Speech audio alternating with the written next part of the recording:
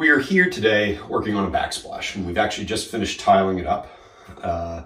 And there are a couple little tips that always come in handy, things to keep in mind whether you're a pro tile setter or you're setting a backsplash, tile backsplash for the first time.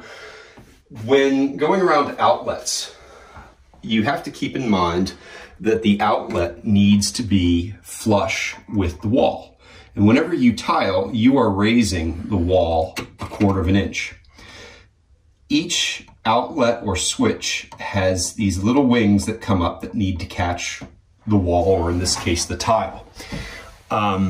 When you're tiling, if you have the presence of mind, you can actually cut the tile to go around or behind these, whoops, that's the garbage disposal, around, or the tile to be behind these little wings.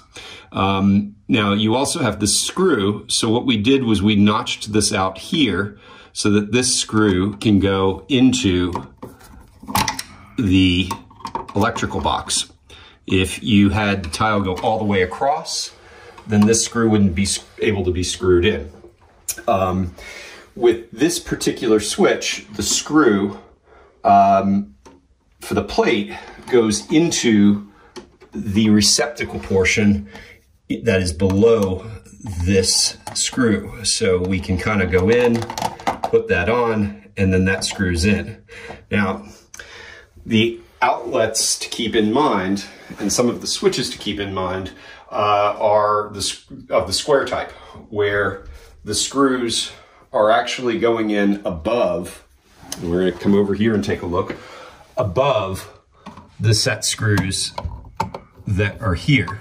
So in addition to cutting out this little notch for the set screw that screws the outlet into the box, the electrical box, we need to keep in mind that we are going to have to remove enough for this screw to go in. Because if you have tile behind that, this screw will not set, and hopefully this will,